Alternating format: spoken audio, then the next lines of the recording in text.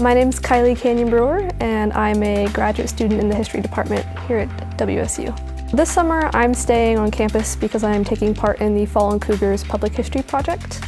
We research the kind of personal histories and legacies of veterans who lost their lives in World War II who had previously attended Washington State College. My favorite part of the project is really engaging with each individual history, kind of learning their stories through their words and through the words of the people who shared their lives with them. I think there's something really special about that. The summer is really an opportunity for us to work together in an environment that we don't normally have during the year.